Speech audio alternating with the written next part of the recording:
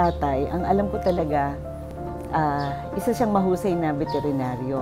He's a very good veterinarian.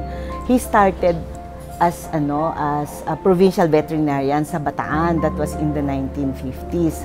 Alam ko din ang tatay was in a teaching position. Nagturo siya sa College of Veterinary Medicine. That time, of course, alam niyo sa Diliman. Before we met together noong 1982, siya ang chief ng NADDL, which is a National Animal Disease Diagnostic Laboratory. Then in 1980s, nagiging consultant siya in many farms already. And I was very lucky because with that, I also learned that si Dr. Ramos is also a consultant with many farms, not only in Luzon, but also Visayas and Mindanao.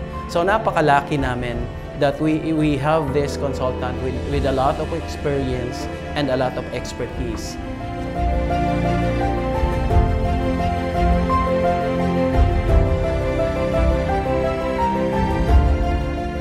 The Philippines, Davao, Cebu,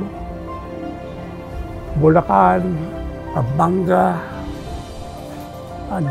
ang dami natin soil disease noong mga 1970 to 80.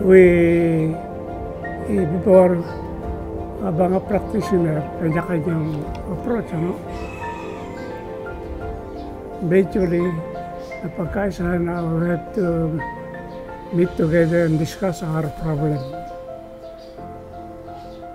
Mga iba pa, ako isang sa mga drug company were sent abroad to observe some advances in swine production.